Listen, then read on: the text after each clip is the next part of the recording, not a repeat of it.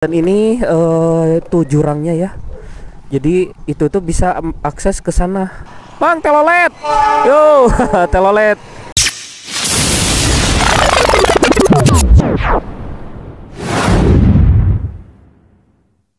Oke, assalamualaikum warahmatullahi wabarakatuh. Selamat sore, selamat datang kembali di channel gua ya cuy ya, Rian Ugeb Channel.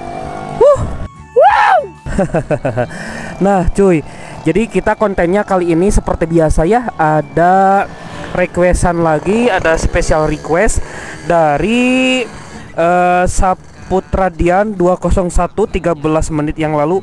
Katanya, "Bang, coba jalan Kampung Cukang Akar anu caket pintu rel stasiun Cibatu ke bawah we terang teu Kang." Nah ini cuy, jadi ini tuh menurut permintaan ya cuy, ada mobil nih. Jadi ini permintaan dari netizen juga ya. Gua bakalan nyoba telusuri Kampung Cukang Akar ini, yang dimana sedikit tahu aja tentang kampung ini cuy ya. Karena dulu gua pernah sekolah di daerah Cibatu ini cuy. Nah sekarang ini gua udah masuk ke gapuranya ya. Jadi di atas itu adalah rel kereta api, yang dimana ini akses menuju ke belakang stasiun Cibatu ya cuy. Oke, yang buat yang request tadi di Instagram, kondisi dan situasi sekarang seperti ini ya cuy. Di sini ada bocil-bocil yang sedang main dengan apa sih itu teh, sepeda listriknya. Dan ini ada macan ya. Ada macan, patung macan ini. Dan ini tuh jurangnya ya. Jadi itu tuh bisa akses ke sana juga bisa. Tuh coy. Jadi ini adalah Kampung Cukang Akar ya. Sedikit informasi juga. Jadi waktu dulu sebelum rel stasiun Cibatu di Kubeng atunya di eta teh ditutup. Jadi akses ke rel ke Cibatu bisa ke sini cuy. Tuh itu deponya, itu anak-anak kecil lagi pada main ya. Ini tuh cuy, jadi lewat sini ya. Jadi dulu gua pernah ada temen di sini, temen SMA ya, temen SMA juga di sini cuy. Tuh, lagi pada minta iuran Agustusan tuh ya cuy ya. Nah ini adalah Kampung Cukang Akar ya cuy. Tuh penelusuran aja sih, ini Blusukan aja ya. Ini kemana ini? Kereta api ke sini cuy. Tuh iya, masuk anjay kotenyo. Wow. Nah ini bisa tembus ke apa ya? Tuh bisa tembus ke stasiun Cibatu tuh. Kelihatan nggak sih? Oh. Nah ini bisa tembus ke sini. Ini jalan sampingnya ya. Sampingnya ke Cibatu. Stasiun Cibatu ya cuy. Tuh. Jadi bisa ke sini. Kita coba sedikit masuk aja ya. Mungkin nggak apa-apa meren ya. Tuh cuy. Jadi di sana ya. Jadi ini tuh bisa tembus ke sini.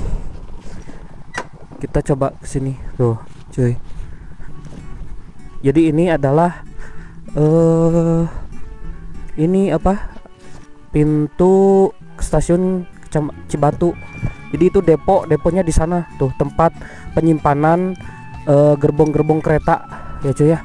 Jadi gua dulu itu zaman SD pernah main ke sini. Depo Cibatu ini cuy. Jadi sebentar lagi ada kereta api yang masuk nih cuy. Tuh.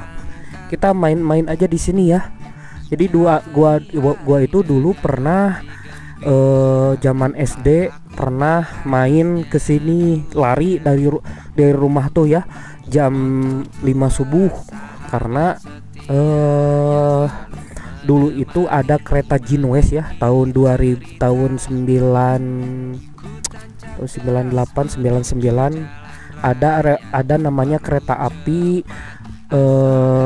Jinwes, itu tujuan Bandung, Padalarang dan Purwakarta, cuy. Tuh ya. Jadi itu tempat itu adalah depo, tempat penyimpanan kereta gitu, cuy, tempat servis gitu. Dulu pernah gua tuh main-main ke sana. Sekarang mah nggak boleh karena dijaga, ada satpamnya gitu ya. Itu stasiun Cibatu ini cukup lama juga sih, maksudnya cukup legend juga ya, karena di zaman dahulu, udah zaman dulu sih sebenarnya ya. Nih nanti ada kereta nih dari sini, kita lihat kereta apa ya nih. Nah, suaranya ada kan?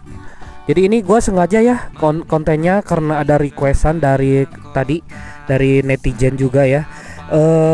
Buat Kak siapa ini tuh?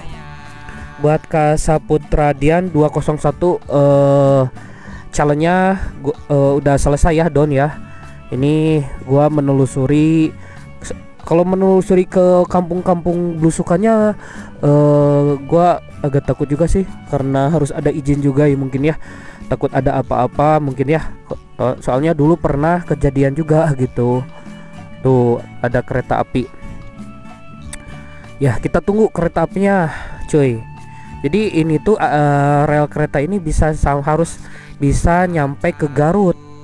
Jadi buat kalian kalau misalkan mau main-main ke Garut, ke kota Garut, bisa menggunakan kereta api ini, cuy.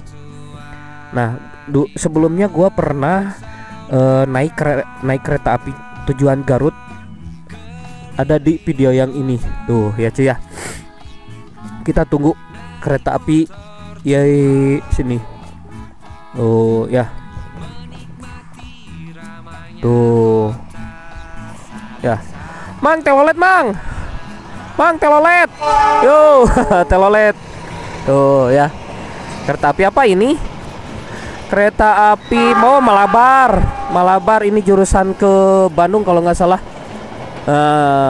Tuh Malabar ya. Jadi sekarang mah cat warnanya silver gitu ya, dulu mah merah, cuy. Oke.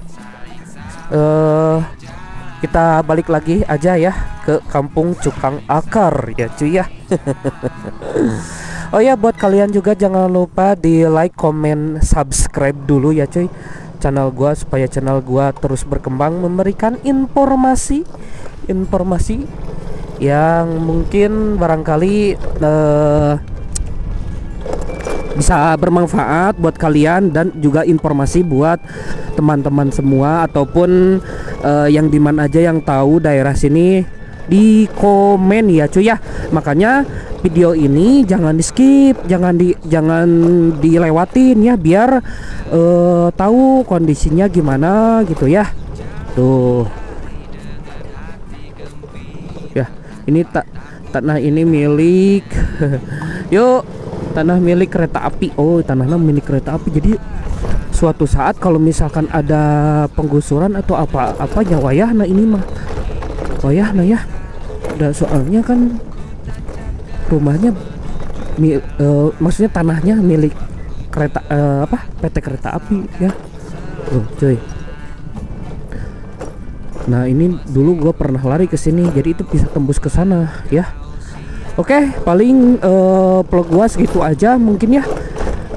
Bila mana ada kesalahan ataupun salah ucap ataupun kekurangan dalam video ini, dalam vlog ini, gua mohon maaf ya, cuy. Kalau misalkan kurang lengkap, kalian tambahin di kolom komentar gitu kan ya, cuy ya. Gua undur diri. Rian Ugep Channel. Wassalamualaikum warahmatullahi wabarakatuh. Selamat sore, selamat beristirahat. Jangan lupa like, comment, subscribe dulu ya, cuy. Minimal maksimal beberes lah, anjay. Kotenyo. Yo, dadah. Gua pamit.